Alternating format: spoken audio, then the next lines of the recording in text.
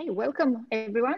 Thank you for joining this edition where we have Jason Costa, product director at Reddit, our one of our favorite platforms to procrastinate and also to lurk on topics that you wouldn't generally do on the boring old Facebook or LinkedIn.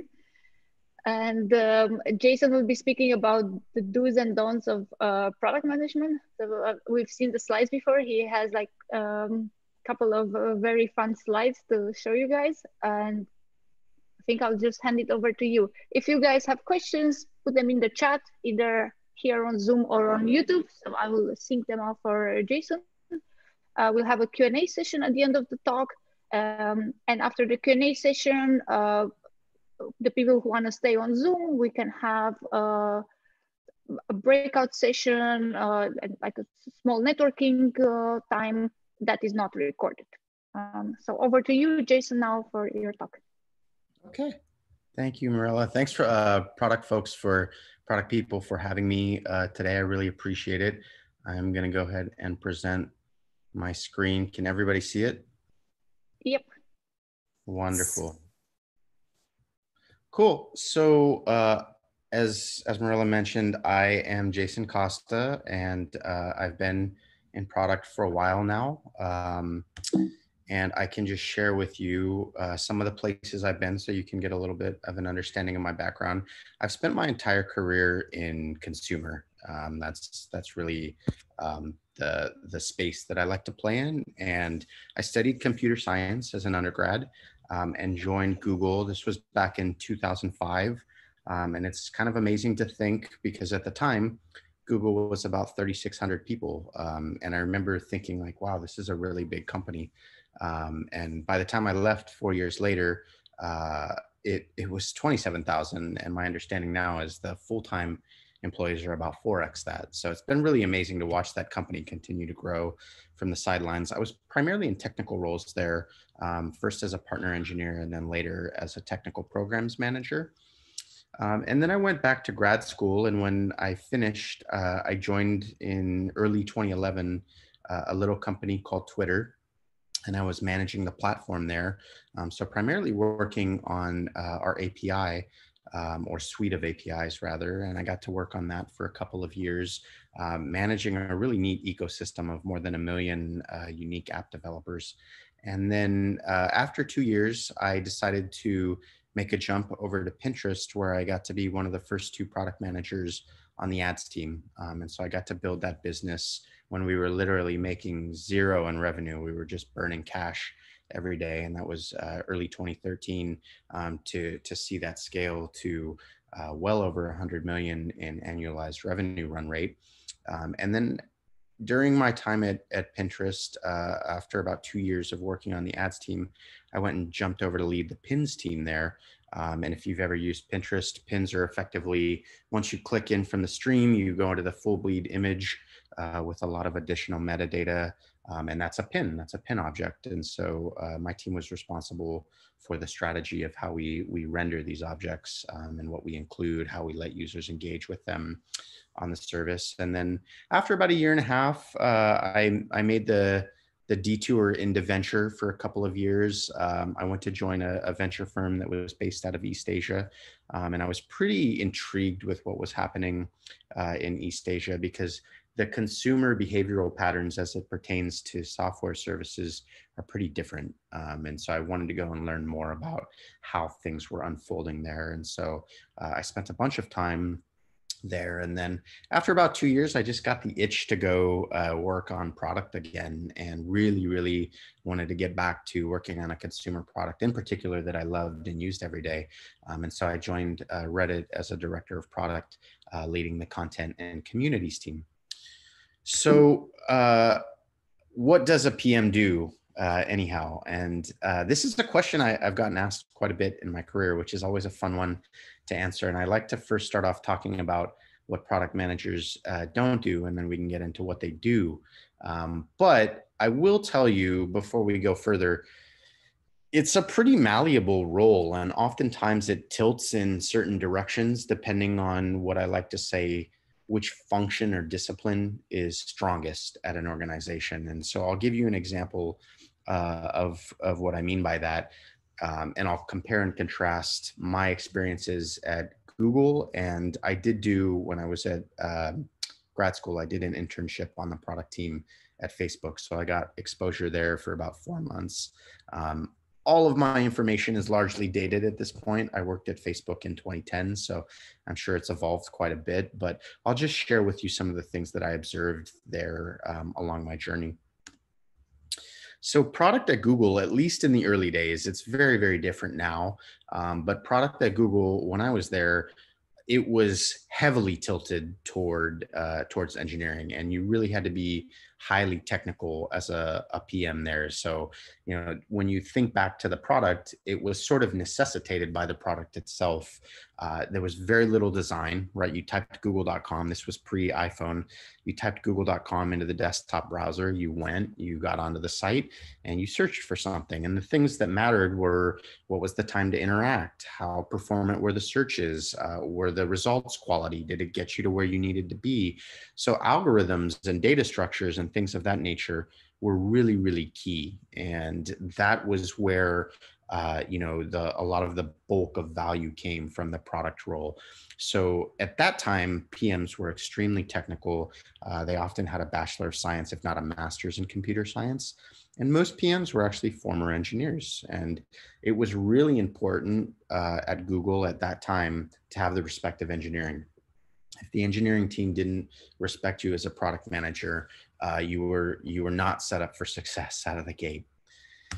Now, Facebook is different, right? Like, it's extremely design and user experience oriented. The entire information architecture of the app and the site was centered around social interactions and your graph of connections to families, to friends, to colleagues, and so on and so forth. And so actually, when I was there in 2010, a lot of the PMs were actually former designers and had moved over to the product world. And so that was an example where the tilt was far more towards the design muscle. And so it was really important that the discipline of product have the respect of the design team. And this really varies from company to company. In talking to friends of mine at Apple, most of them are sort of more PMM oriented, more product marketing and go to market oriented on the product side. At LinkedIn, it's far more business analyst heavy. And so you really are sort of even more than informed, you're data driven in a lot of the product decisions that you make. And this varies from company to company. And so I will share that as context, that the role is highly malleable and you do have to be flexible. So what does product not do? They definitely don't art direct designers. If a product manager stands over the shoulders of a designer and says, this really should be orange, not red, it's not going to go well. And so you definitely want to enable and facilitate them to do their craft and not be sort of what I like to call swooping and pooping on their designs. You don't want to be prescriptive with engineering. So if you're giving engineering a blueprint and telling them what to go build, especially if you are not technical, that is the fastest path to organ rejection, at least in companies that are very engineering centric. So you do want to work with them. Both engineering and design are your thought partners when you're building a product. They're not service organizations. As a PM, you definitely don't want to come down off the mountain with a solution. So when PMs come down off the mountain and say, here's the solve that is going to take the company to the next level, it usually doesn't go well. And again, it's not inclusive of your design, your engineering, and your data partners when you're building products. So be very, very careful about taking that role on. They're not idea generators. So when the team starts to become a receptacle for ideas and you're basically, as a product manager, just tossing things over the fence and saying, go build this, it's not sustainable. It oftentimes leads to a lot of churn and thrash for the team. And it doesn't, again, sort of facilitate an inclusive model for your product, for your engineering, your design, and your data counterparts. And then lastly, Product managers are not mini CEOs. I've heard this thrown around quite often, even at previous companies that I've worked at. Like, hey, what's the conception or the role of a product manager? And when I hear mini CEOs, I get very, very nervous. It's not a dictatorial post. In fact, it's kind of the opposite. When you're doing it really, really well, you're sort of enabling and facilitating the team. And then as you sort of grow in your role and start managing product managers, you're oftentimes editorializing, right, and helping guide them and putting guide rails on where things are going for the team. But it's more editorial and curative in nature than it is dictatorial. So if you are sort of taking the path of like, hey, I'm the mini CEO, I've seen it work in the short term, but it's certainly not sustainable in the long term, in my opinion. So PMs should definitely know the company mission, vision, and oftentimes core user value proposition. I oftentimes hear this third piece left out. I just hear about the mission and the vision, but you do want to know and be able to articulate what the value proposition is to the end user, to your customer. And the product should flow from that, right? Like whatever you're trying to achieve as a company, the product should line up to facilitating and enabling that for your users. So an example of this is Google, right? Like to organize the world's information and make it universally accessible and useful. I don't think this has changed in over 20 years now. And it has been their guiding light and their beacon for how they build products. And even when they would make acquisitions. So when they bought Keyhole, which later became Google Maps, when they bought YouTube, they viewed those products as search problems, right? And they were like, well, these are large bodies of content and people are trying to navigate this. They're trying to find a particular video. They're trying to find a particular destination. And what enables that? Search. So this has informed so many pieces of their roadmap. And even when you look at things like Android still is very tangentially related to search, because by definition, you need control over your destiny, right? And if people are searching on iPhone, that could be existential to Google's existence, right? Because eventually Apple or some other player could usurp Google's position as the search leader.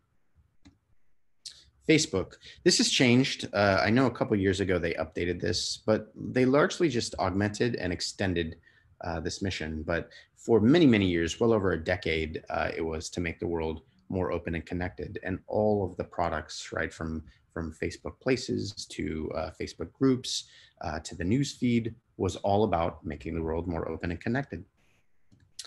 I can tell you when I got to Twitter, we kept pivoting on what the value proposition was. And when I first got there, it was all about lightweight identity. We wanted to be your public profile on the internet. And then later it changed to events and being sort of real-time events in the world. So if you remember back in 2011, 2012, they were doing those huge campaigns around hashtag NASCAR in the US. And it was all about that. That was the theme of the moment. And then it became, hey, Twitter brings you closer. And then by the time I was leaving, we had pivoted again to the global town hall where the conversation happens, right? And so this becomes very tricky if you can't articulate your value proposition. And I'm not saying that this is the case for Twitter now. I've been gone for a long time, but at least when I was there, it made it more difficult to know, hey, which direction is the coast? And then you can point your boat accordingly. But if you don't know where the coast is, it becomes more difficult to manufacture and create a blueprint for the products you want to build. Same problem at Pinterest. When I first got there, it was a discovery engine. That was sort of how we labeled it and articulated the value proposition. And then later we pivoted to a tool for inspiration. And then later it became a visual bookmarking tool. And then lastly, by the time, again, I was leaving in 2016, we had pivoted to this concept of catalog of ideas, which is really, if you think about it, just a discovery engine again. So we had kind of come full circle. And so this, again, sort of makes it more difficult and opaque to know which way you should be pointing when you're building products. So let's talk a little bit about what PMs are accountable for. First and foremost, you really, really want to understand the competitive landscape in which you exist. And that's industry-wide, because oftentimes competitors will come out of nowhere and you don't even realize that you're competing with them until it's too late. So an example of that is in the very early days of Twitter, when I was working on the API, we didn't really see Instagram as competitive to us. We actually saw them as highly complementary. They were pumping imagery into the system. We were rendering it for users in the feed, and we thought they were highly complementary from a platform perspective. What we didn't realize, though, was that imagery and the visual nature of the interface for Instagram was going to overtake text on the phone. And, imagery rich media is just far more engaging and, expressive, if you will, than text. And you're seeing this again with video today overtaking imagery. And so it sort of helps define or at least explain the rise of TikTok. So you really want to have an understanding of not just who your competitors are today, but where the landscape of the industry is going. As a PM, you really want to be able to pull together executive and cross-functional context into a holistic and complete narrative that you can then share and rebroker to the rest of the org so that people have the bigger picture, right? Oftentimes, legal is operating over here, and user operations is over here, and design might even be down here. And you're all seeing different pictures of the elephant, right? But it's framed with certain context. And oftentimes that context is just a piece of the puzzle. So part of your job, an incredibly important part of your job, is making sure you pull together the entire picture of the elephant that you can then recirculate to the rest of the org so that people have full transparency and context into the decisions that are being made. And that's going to make your life much, much easier when it comes time to have alignment around future decisions. Definitely take the time to delve into user research and build a sense of empathy for your users. This is really, really important. I spend, for instance, at Reddit, a lot of times chatting with moderators, and before this whole COVID and shelter in place thing kicked off, I was really excited because every year we do these things called mod road shows where we go out and we actually meet people. It's almost like a concert event. And we'll meet in local cities, a lot of the moderators who help us facilitate Reddit communities. And this is just a really important part of the job. I used to do this at Pinterest as well. We would get together with folks in the cooking space, with folks in the DIY space and the fashion space, and really understand how are they using the product, how are they using the tool that you're building for them. Be globally minded from the outset. I mentioned earlier when I went back to venture that I spent a lot of time in East Asia. I've spent time doing research with users in Europe. I've spent time in Latin America. Like, things differ, right? I remember when I spent time in China trying to understand the consumer landscape there, mobile had totally, they had skipped the desktop altogether. They'd gone straight to the mobile phone. It was a largely cashless society. So folks were just using, WePay and Alipay. So their mobile phone was literally their wallet. And the really interesting thing is that apps are like super apps there. They serve many, many different functions. Whereas in the US and in the West, we have more sort of functional, almost microservice-like applications where one app does one thing really, really well. At least in China, there's just a few apps that do many things really, really well. And furthermore, you start to learn about how the businesses operate. And so, in China, the digital ads market there is highly, highly nascent. So much of the revenue actually comes from users. So users, which is kind of insane to think about, at least in the West, right? We sort of build internet services off of the ads world, right? And that's the sort of economic backbone of applications here, where, in China, digital gifts, virtual goods, those actually drive the bulk of revenue there. So you really do want to understand the market if you have aspirations to grow globally, and most companies that I talk to do. So this is also super important. Definitely be able to frame up the user problem. What are you solving for your customer? One of the things that I often see, especially in PMs that are starting in their careers, they'll go straight to the solution. And oftentimes you're designing solutions according to your own personal biases.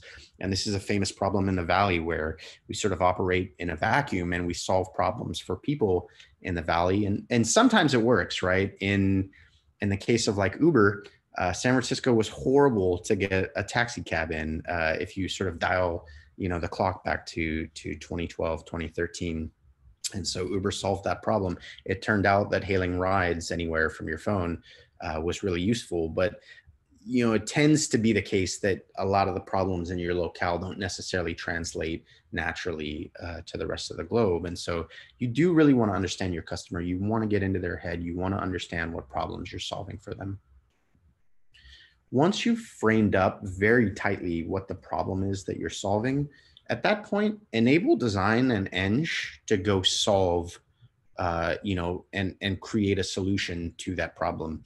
You should still be tightly engaged. You want to be a sounding board and a thought partner for those colleagues, but let them do their discipline, right? They've spent a lot of time honing and enabling their own craft. Really give them, some space to go out and build interesting solutions.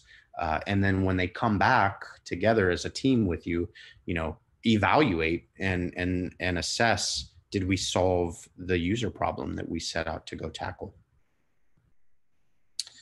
When they come back with different alternatives and different paths you can take on the solution front, your job as a product manager is really to highlight the pros and cons. Help folks understand across the team and also, a layer or two above you, what are the trade-offs, right? If we take path A, here's what we can gain, but here's the investment, here's the cost. If we take path B, here's the pros and the cons, right? And then pick the ones where you're going to pick the path where you're going to get the most return on the investment, and make a very educated decision. And that rigor, that due diligence, is really the role of the product manager. Additionally, make sure that the quality of the decision making and also the pace of the decision making happens in a time-bound manner. Like you obviously want to help the team make good decisions. If you go too far down the path and you realize we screwed up, we didn't make the best decision, you have to take that on the chin as the product manager. That responsibility and accountability falls to you. Also, the pace of the decision making, not to knock on my friends in design, but oftentimes design loves to go out into the forest and get lost and explore a lot. And you have to make sure that they come back at some point, because you do have to deliver a good, right? You're still building a business, and it's important that you're delighting your customers with new products. And so you can't sort of go off and wander in the wilderness for too long without coming back and delivering something of value to the users and subsequently to your company. Cross-functional coordination and alignment. Product managers like to go really fast on things, but you have to make sure you're bringing the rest of the team along with you. And that doesn't just mean, by the way, design and engineering and data, which are sort of your sister disciplines. That also means your extended disciplines, right? Your partners on legal, your partners on policy, your partners on user operations, your partners across the board, right? Marketing. You have to make sure that all of these folks are aligned and coordinated with you. If you go too far down the path and you ask biz dev for something like, hey, I'm doing this launch, it's coming in 48 hours. Can you line up 10 marquee partners to go out in the launch announcement? That's not cool, right? You do have to plan ahead. You have to make sure these folks are coordinated. You have to make sure that they're aligned with you on the decision making. So I like to call this putting the cake dish over the bat phone.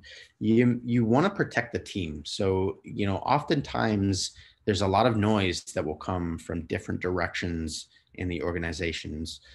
Sometimes it comes from the executive staff, right? Like oftentimes people on e-staff will not have the full context that you do. And so they'll sort of come out of nowhere with a seemingly left field request.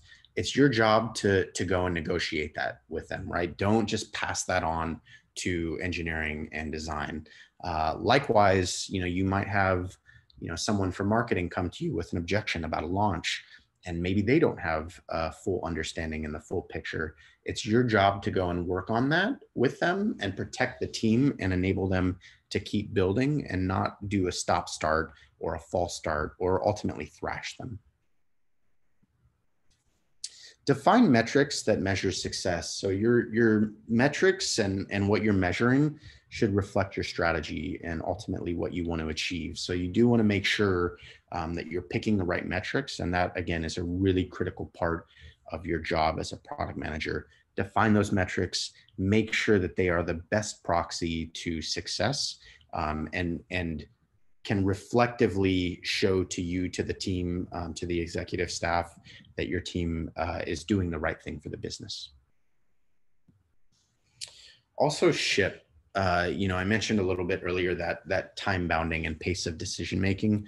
You want to make sure that the trains are arriving on time no matter what happens. And when you plan timelines and milestones, things are always going to come up. We're just battling this with COVID at Reddit, right? And we had a couple of big launches planned, and all of a sudden we had to go remote. Folks weren't in the office anymore. The conversations were very high bandwidth. We had to spend a lot more time on Zoom, on Google Hangouts. We had to start doing virtual daily stand-ups because we weren't getting the same level of interaction at the lunch table or having the hallway conversations and being able to just run over to someone's desk. So things are always going to come up, right? There's always going to be roadblocks and surprises. Your job is to navigate those and get the team over the finish line according to the commitment that you set, right? And if you've ever been to Japan, I love getting on the Shinkansen, and it is absolutely delightful when that thing shows up down to the minute. And that's the level of discipline that you should have on your team. Like, they are so well coordinated at running those trains on time. You want to have that level of muscle and execution discipline on your team. And then I'll just say, one other sort of pattern of behavior that I see in many product managers that I think you should steer away from is what I like to call the shiny object syndrome, right? You'll launch something and then something new and sexy and appealing will come up, and you'll say, let's go drive the team over there now. And then this other thing that you just launched, it sort of withers on the vine. Don't do that, right? When you are putting together a product plan and scoping out something to give to your users, take a perspective of a very long game, right? You want to have long horizons out on the distance and have a vision for what that product can morph into and evolve into, because it won't just happen over 90 days, right? You have to give yourself sustained periods of time to evolve it, understand how users are using it, calibrate, reinvent. Oftentimes things will fail the first couple of times, but if you have conviction about something that you're delivering to users, you should go back to the drawing board at least once or twice and keep evolving it.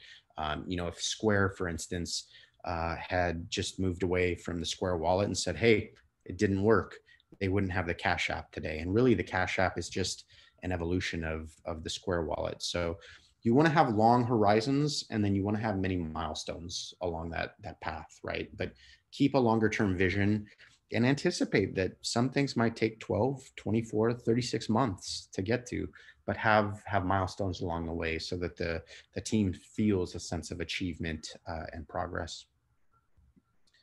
And then lastly, I'll just share, savor the wins. Like, really take a moment. There are small things that will happen on certain days. They don't always happen often. And sometimes, you can sort of get caught up in like, this thing is delayed, or we just shipped it and there was a miscoordination with the marketing team, or this went out and users are hating it and complaining on Twitter about it. Things can get often pretty dark when you're in the product role, and a lot of people don't like to talk about that. But when these little wins come up, like this one, Drake from Canada, made this overconfident tweet that the first million is the hardest. And then T. Boone Pickens, who's an oilman in Texas, said actually the first billion is a hell of a lot harder. right? And it was amazing to see this interaction between a pop star and this oilman, and how they were interacting and joking with each other on Twitter. And I remember a few of us in the office were laughing about it, and we were like, can you believe this little thing that 500 people are working on in San Francisco is being used globally by these stars, right? And it was just a really neat moment, and I will never forget that. And just feeling a lot of gratitude for getting to work on this thing that political debates were unfolding on, musicians were arguing with each other, athletics, like sports athletes were going back and forth debating, like, our team is the best team, no, our team is the best team. It was a really neat experience. And so when these things unfold and it happens as a result of the product that you worked on, like, really take a moment to savor those wins, because that's what it's all about. So thank you very much for taking the time to listen to me today. I post a lot of these thoughts and more on my blog, so you're welcome to go read more. And that's also my handle on Twitter. If you want to ever have continued dialogue there, happy to do it. And at this stage, I will go ahead and pause for Q&A. Thank you, Jason, for the amazing insight about product management. So we have a few questions piled up. Okay. Would you like to read, or should I?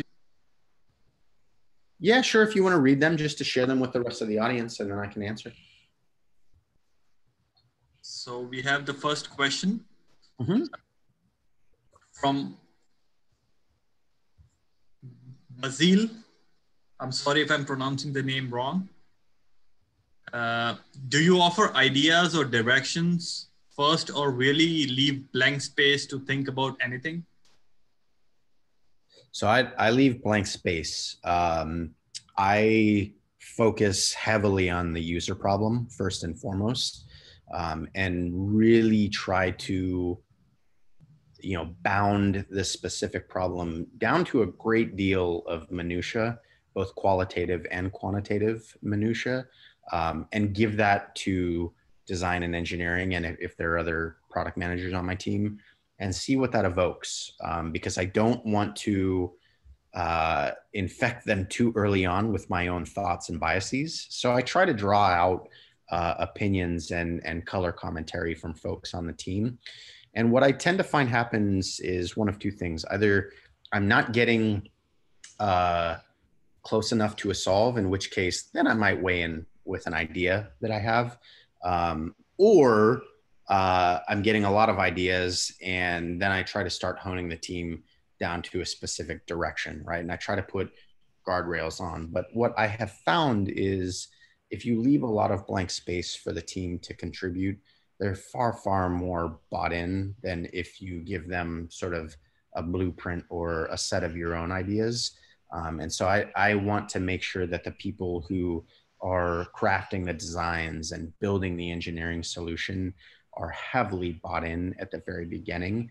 And that really only happens if they feel like they have a voice at the table and they're truly a stakeholder in crafting the solution to the user problem. Thank you, Jason. Our second question is from Tamara. Regarding the slide about giving space for tech to come up with solutions, do you think PM with tech background can sometimes hold the back instead of to help? I think it depends on how you use your technical background. This is an area where I like to lean more into my design counterparts, because design oftentimes has no technical constraints when it comes to their thinking, which I think is a wonderful place to start from. They sort of build without any engineering constraints in mind. And then if they bring something that's not necessarily technically feasible, I start to ask engineering, how far can we get here? Like how close could we get to this solution that design is talking about?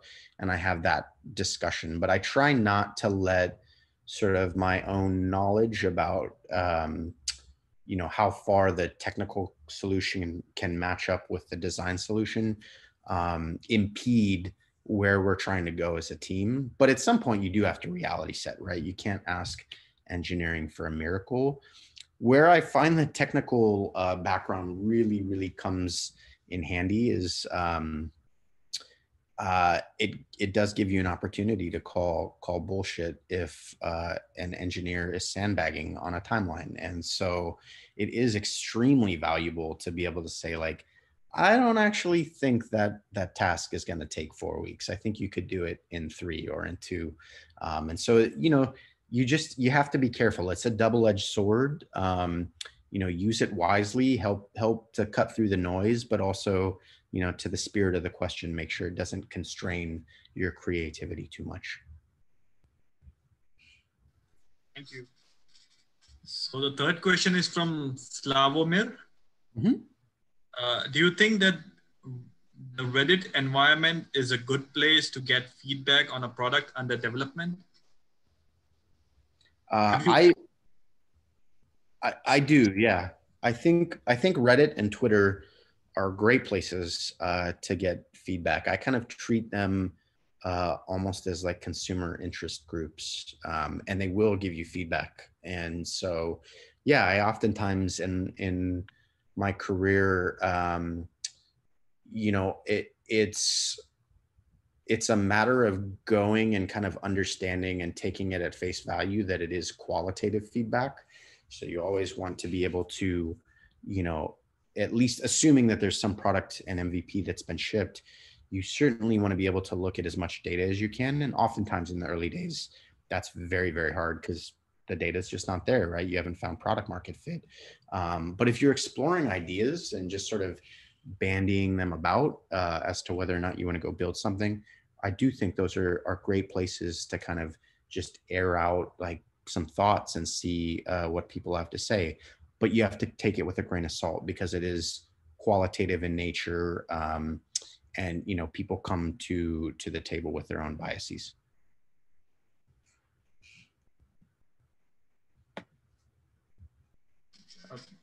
Thank you. I've just checked on YouTube. We don't have questions yet. So far it seems more the Zoom crowd is having extra questions. Cool. Thanks, guys. Murtaza, which was the last question, if Jason still wants to take a few more. Sure. So the next question is again from Slavomir. Do you think that the Reddit environment is a good place to get feedback on a product under development? Have you ever had a case where someone used your services to test the product for potential users? So I don't know about the latter question. I'm sure it has probably happened.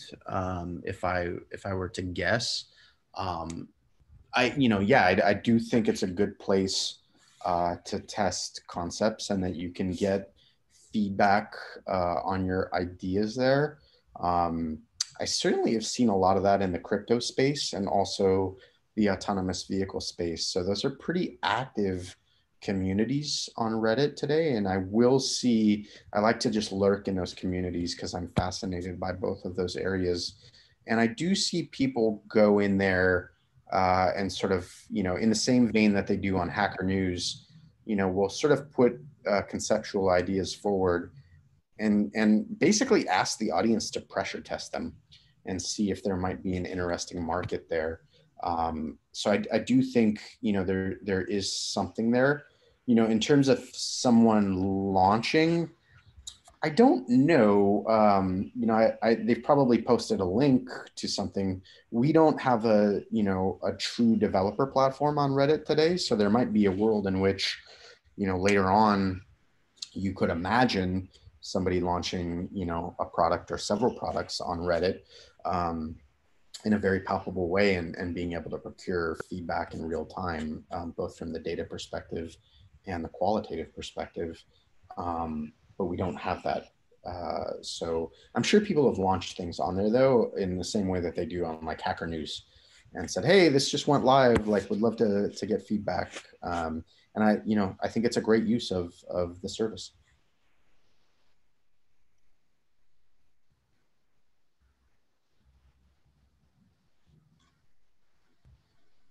Thanks a lot. Let's maybe take one more question, and then we can stop the live stream and go into the Hangout. Um, did we take the question from Sylvie? What are the difficulties now with COVID-19 for you as a product leader, particularly with stakeholder management, as you can't meet people in? Yeah, that's a great question. It makes the job of product so much harder. I was joking with my design counterpart and my engineering counterpart. I was like, this is amazing for you two because you have way more space to just sit down and work on your craft. And, you know, a designer might want to like really sit down and go deep on a series of, you know, visual designs or interaction designs. Engineering might want, you know, 4, 5, 6 hours of just, you know, undisturbed, unfettered time to code. And products, like, it's a very different role. It's you know, hyper extroverted, and so you do have to be out there talking to folks all the time. So it's definitely made my days longer, because I'm spending way more time crafting emails and making sure my communication is really, really tight. I'm spending way more time documenting decisions when they happen and sharing context around why decisions have happened, and sort of the historical reference of how we got to a decision. I'm spending way more time on product specs, a lot more time on Zoom to make sure that folks are aligned, because conversations, especially when it comes to product, are very, very high bandwidth. And so I can just share that I'm not a fan of the working remote. Like, I would never want to do the work from home thing. And I'm dying actually to get back into the office, because I love to I like to be in the tent with my team. And I like to be able to, you know, spitball ideas in real time, have folks in the room, be able to go to the whiteboard, you know, be able to go out to lunch together. Because I do think you know, building product is a full contact sport, and you really benefit from being in the office together, in my opinion. And so it has made my job a lot harder, and I'm eagerly awaiting getting back to the office with my partners. Thank you so much, Jason. And with this, we will end the live streaming on YouTube. So for the YouTube audience, I've posted a link to Zoom if you guys want to join from there for the breakout session. If not, then see you next week. And I'm stopping the stream now. Thanks a lot, Jason.